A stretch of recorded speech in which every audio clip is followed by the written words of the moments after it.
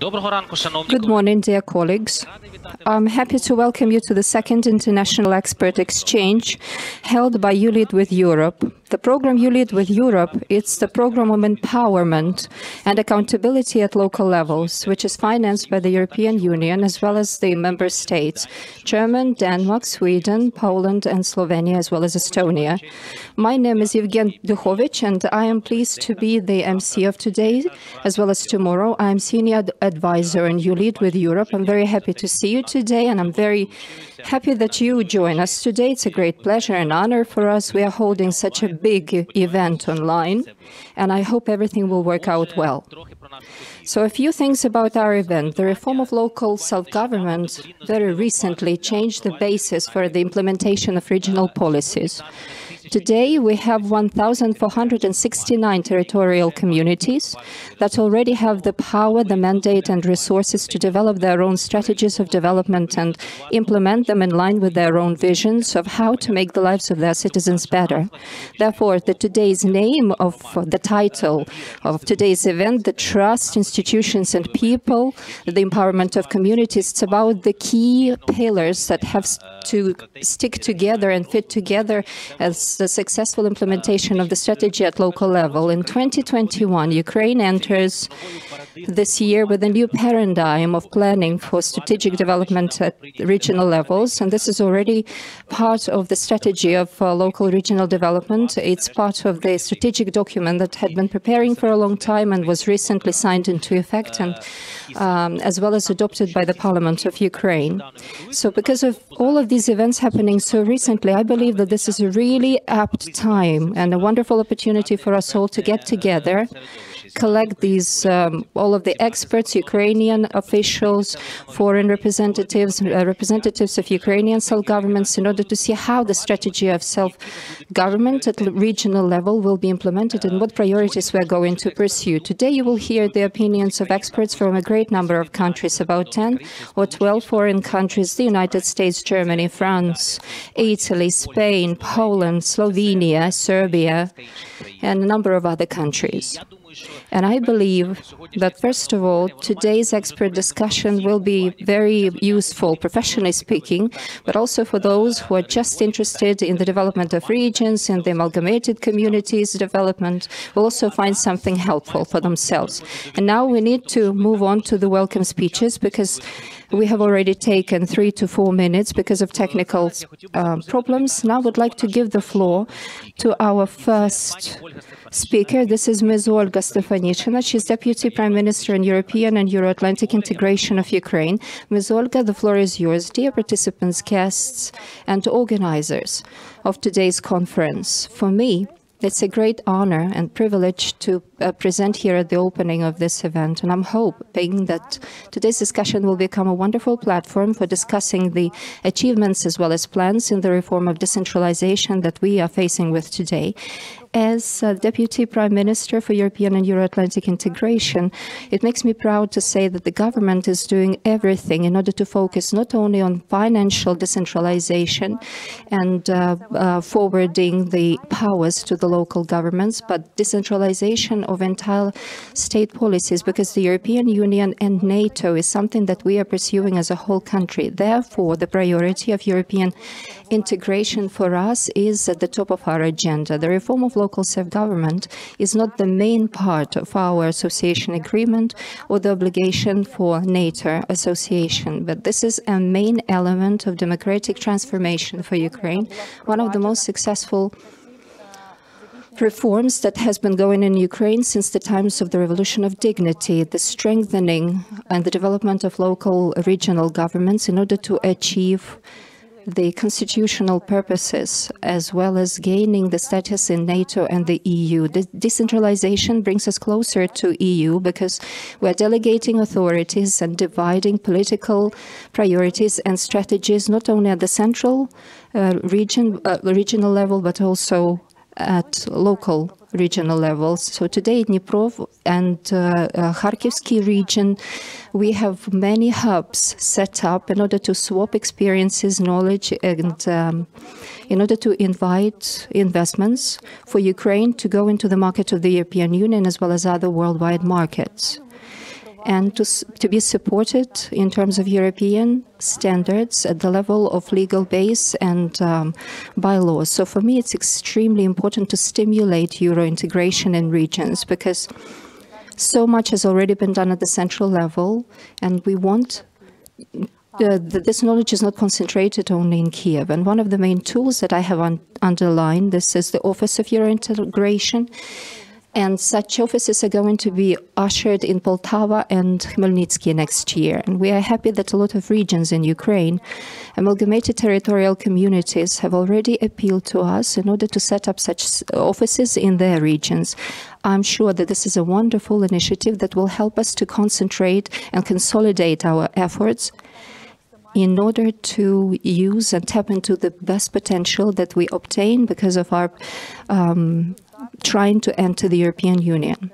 And now we see the results of such integration, or efforts to integrate into the European Union, and the first piloted project of the state policies. It's not something that we do in order to enforce our powers, but on the contrary, in Khmelnytsky, they opened at the basis of one of the state-owned enterprises a Swiss Confederation in order to invite and attract investments. It's not only one of the successful examples of collaboration with the foreign commerce, but one of the good examples of supporting a local enterprise, creating new jobs and promoting new opportunities and exchange of industries, as well as scientific cooperation.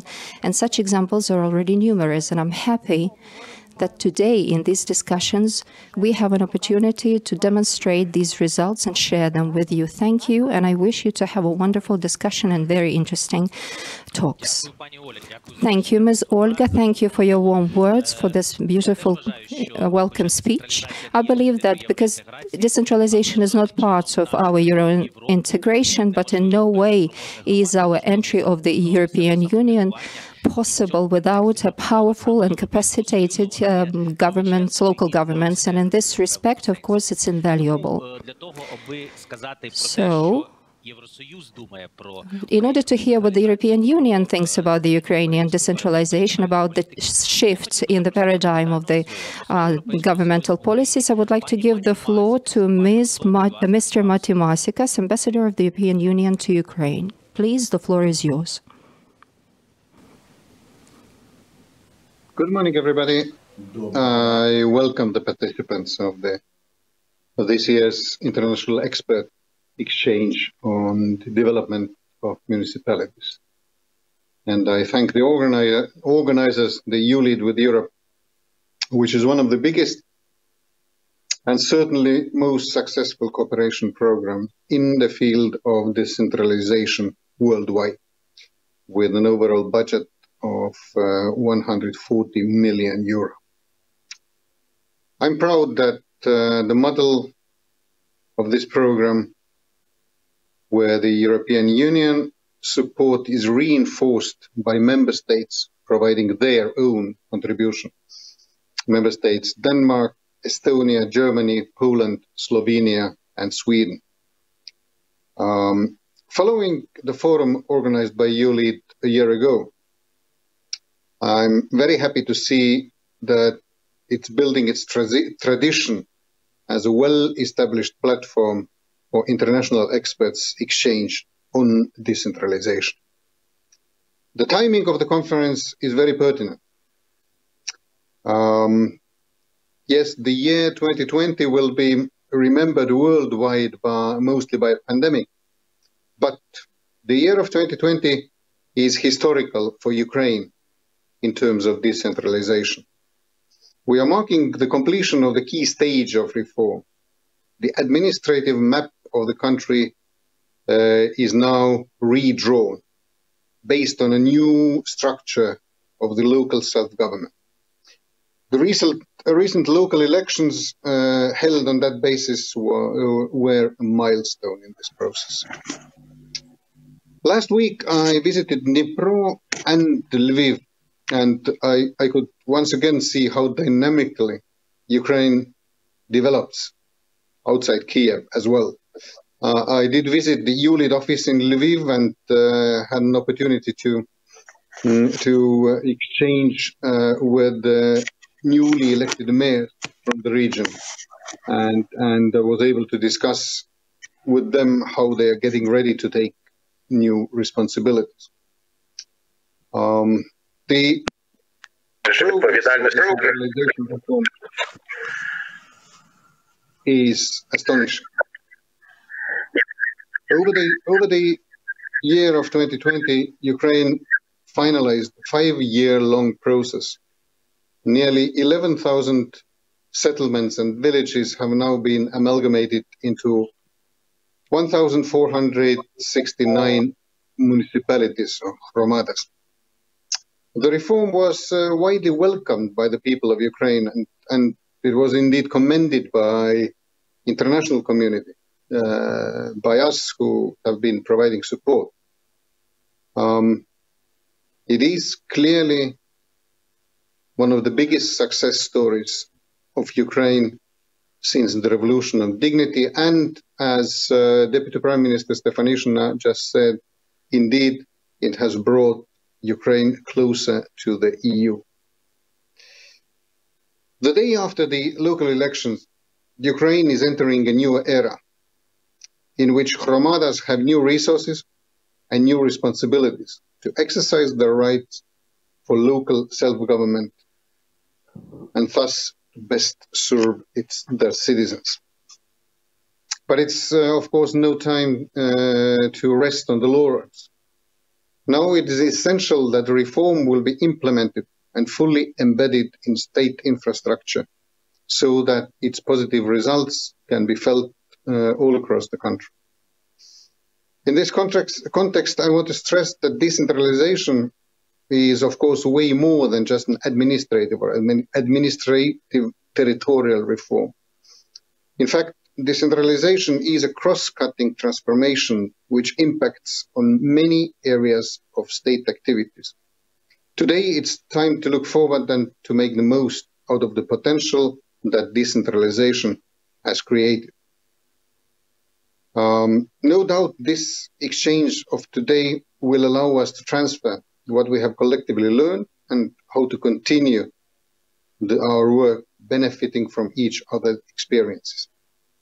2 interesting days lay ahead, since the conference embraces all the key components of a successful local self-government, more down to earth, such as finance or institutions, but also more intangible, and yet absolutely essential for building a sustainable model, which is trust. It allows creation of networks of practitioners, local traditions, and social processes conducive to cooperation. I wish you a very fruitful and intellectually engaging event. I'm personally looking forward to participating in the first panel with Minister Chernyshov and my colleagues, ambassadors from Denmark, Germany, and Slovenia. Thank you very much. Дякую, пане посол. Я також очікую вашу першу панель. Думаю, вона буде дуже цікава. Thank you, Mr. Posol. I'm also looking forward to our first panel discussion. I would simply like to say, and as a follow-up to what you said concerning the potential of the communities, the 4 years of our program of You Lead in Ukraine really shows that the investment into the development of municipalities goes back in the best way, pays back in the best way, and it really becomes impactful for what is bringing about change. Therefore, You Lead with Europe is definitely, first of all, about that. And we are very proud that we have an opportunity to implement these things in Ukraine. And I would like to give the floor for, once again, welcome speech to someone who has really contributed so much, perhaps even more than all of us. This is Mr. Bastian Veigel, GIS Program Director of You Lead with Europe. Thank you very much, dear Yevgen. Thank you for giving me the floor. It is my great pleasure to welcome you to the second International Expert Exchange, Development of Municipalities, Trust, Institutions, Finance and People, organized by You Lead with Europe. Indeed, this year our forum differs a lot from the last one we had in December, the first one that we had, where we met in the House of Decentralization in Kiev.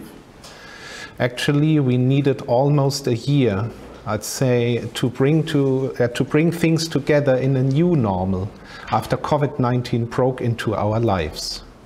To ensure everyone stays safe and well, this year the Expert Exchange is online broadcasted from the House of Decentralization and is again an outstanding opportunity to share the latest insights with each other and have an in-depth discussion on decentralization and local development in Ukraine, Europe and the world. And this exchange is timely.